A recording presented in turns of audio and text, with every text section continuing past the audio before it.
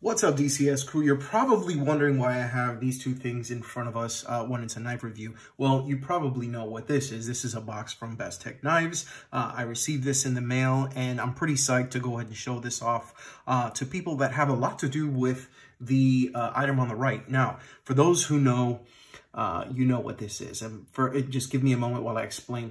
For those who don't, this is Noble Otter's shave soap. This is called the Noir Vanille. This is black tea and vanilla scented shave soap. This is artisan shave soap from a very, very high quality, well-known company within the wet shaving industry. Now, wet shavers use a variety of things to be able to go ahead and mow down that hair on their face quite often. And they don't use cartridge razors. That's like putting ketchup on a steak. Don't even talk to a wet shaver about using a cartridge razor. Typically what they'll use is a single blade razor, a single edge or a double edge razor, which is what I use. And sometimes they will even use a straight edge. Now, a straight edge razor is basically like those cutthroat razors that you see, you know, the Barber of Seville, the Demon Barber of was it Bleak Street? I think it is. He used that type of thing. And there are a lot of different types. And one that is very common is called the Spanish tip. And the reason why is because of a certain characteristic that is used on those straight razors. So Bestech actually partnered up with a guy named Jason Clark, who does a lot of high quality customs, and came out with a production version of his Spanish tip razor. And here it is in its full glory for you to check out. Now, I don't recommend that you shave with this, but it is a really cool design. We're going to talk a little bit more about it after the intro plays, so stay tuned.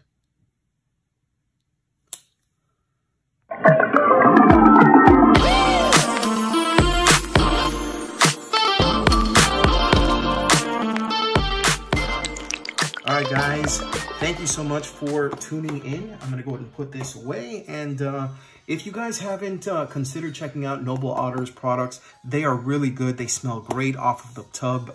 You can actually put this in a bowl and lather it up with, you know, a shave brush, and then just apply it onto yourself and then shave with it.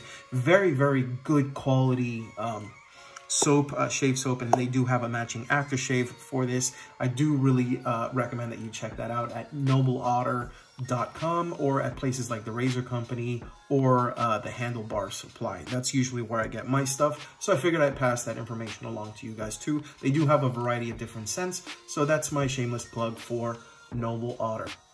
Now, moving on to the piece de resistance. This is right here. Yeah, there we go. A little teaser. That is the Spanish tip razor from Bestech Knives, as you can see right here. Now, typically what you would do is you'd have a non-locking straight razor, and you'd use that, you'd hold it at a certain angle. It would be a hollow ground blade, and you would use it to basically mow down whatever it is you had on your face. And there are a lot of barbers who use a similar style, which is like a shavette, which has like a disposable blade that you would add in, tighten, and then, you know, use it very similarly to a straight razor.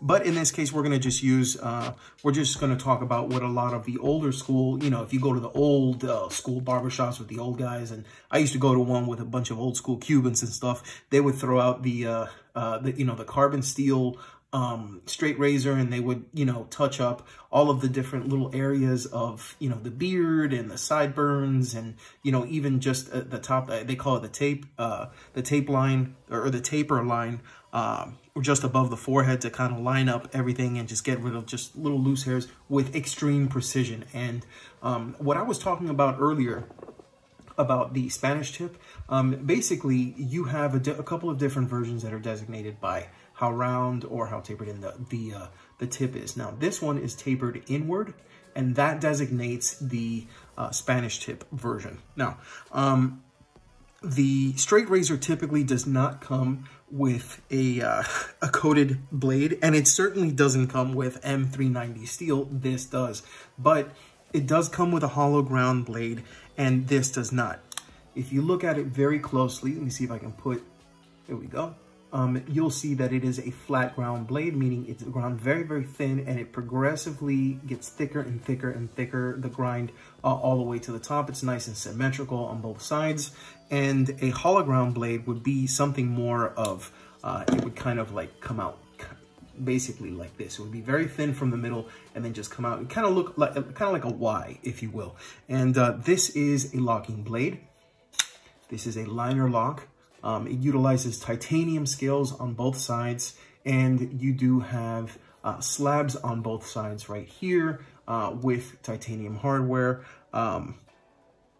Interestingly enough, you don't see the pivot on here. You'd have to go ahead, I'm assuming, remove these scales right here to get to the liner and be able to go ahead and access the pivot.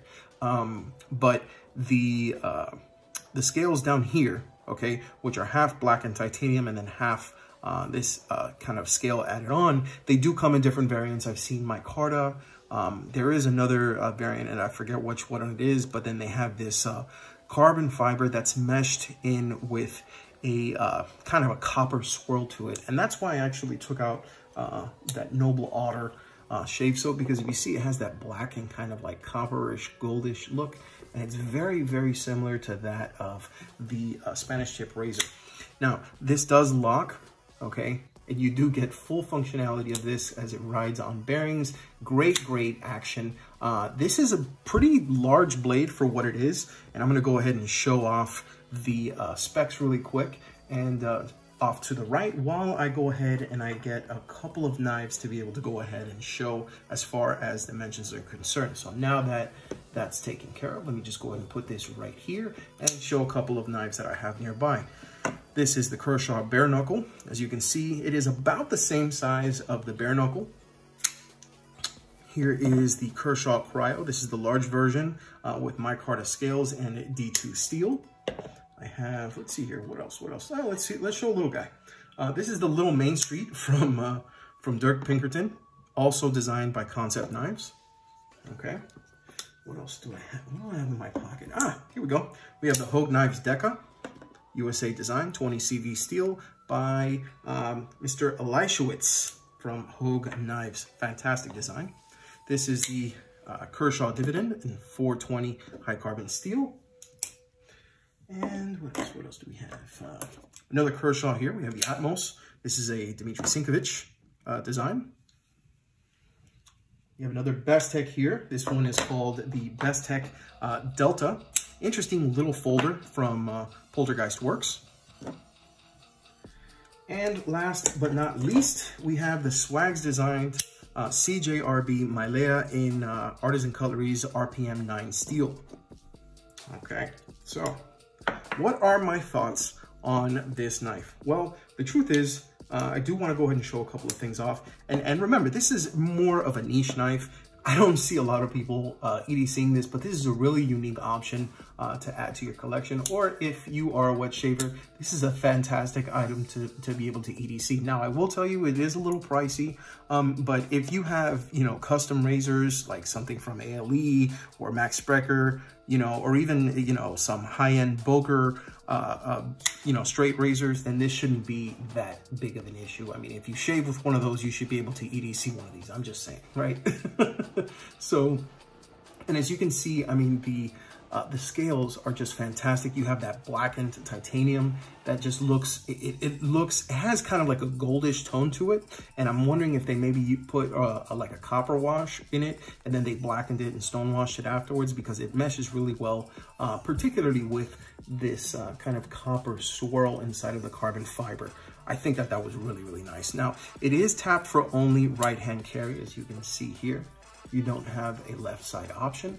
And like I said before, you don't have a pivot, but you have quite a few screws on each side. So you can have 4 on this side, turn it over, and there's gonna be another 3 here and 2 down here, if I'm not mistaken. Yep, that's it. It does have a, sorry about that, folks. I had a little bit of a malfunction with the video, but now back to it. Now, we do have a titanium backspacer that is also black washed and kind of have that that wash that the titanium scales, upper scales have as well. The jimping on the flipper is actually very well done. It's not too rough. It's not too smooth. So you can see over here. Let me see if I can get, there we go, okay. And then I'm gonna give you a profile on each side. So here is the clip side. Here's the front. You can see it's nicely centered. Here is the show side. Here's the rear. Here it is deployed on one side, and here it is deployed on the other. Now you do have the insignia for Jason Clark on one area. That's the cross with the J and the C, which is pretty interesting, and that does remind me of a certain Jewish carpenter that I would like to go ahead and point out. In fact, JC does stand for Jewish carpenter too, which is pretty interesting. And M390 steel. This is a black washed M390 blade. And you do have, as a result of this very flat blade edge you have here, it is going to be very similar to that of a Wharncliffe. The only difference being is typically what you would see on a Wharncliffe, and I did show it earlier with the little Main Street, but I will show it here with the Rogue, is that you will have the edge go straight, and then it ends in a very acute tip. This one, the tip is actually going to be much, much stronger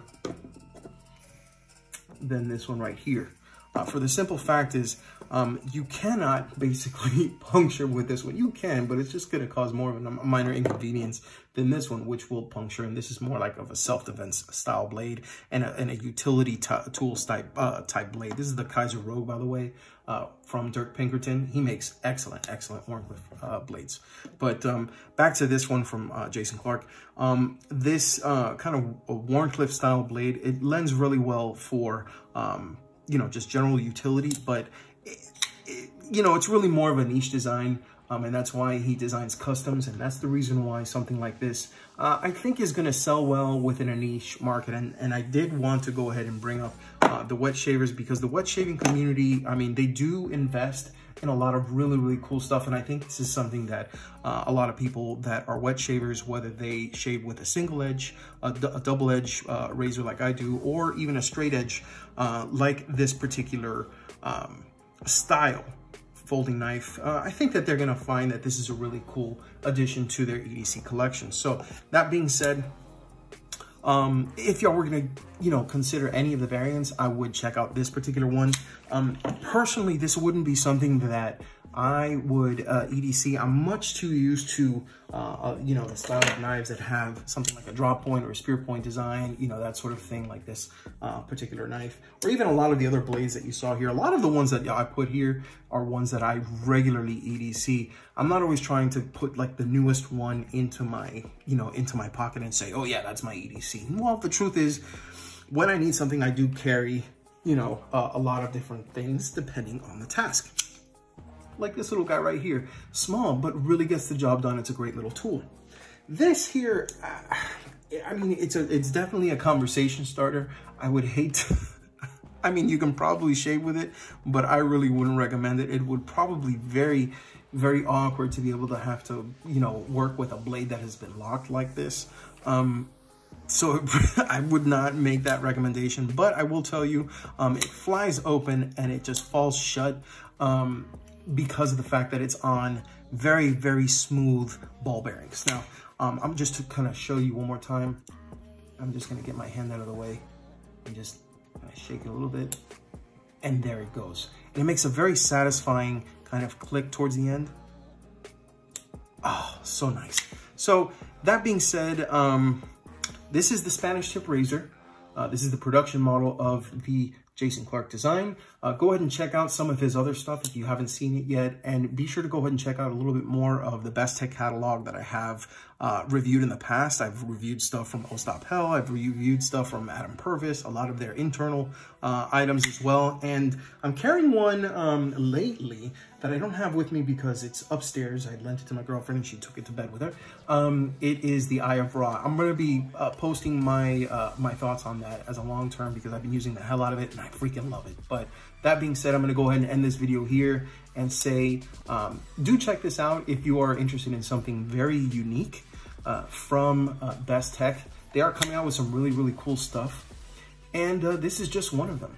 Again, that's a front profile, so you can go ahead and see what that blade looks like. Let me see if I can get something. There we go.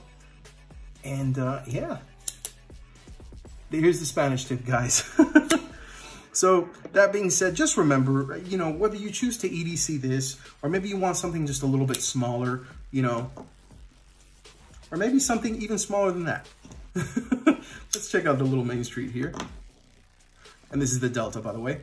No matter what size or what kind of, you know, blade shape you use, what materials, just remember, if you EDC, think of DCS. You guys have been great. Thank you so much for checking out this unique blade in this video. Shout out to Bestech and Noble Otter, by the way, for the awesome products. And I hope to see you guys again next time. In fact, you know what? Before I go, please let me know what you think about this knife. Sound off in the comments below. Let me know if it's a pass or add to basket. If you like this video, feel free to hit that like button. And if you loved it, feel free to hit that subscribe.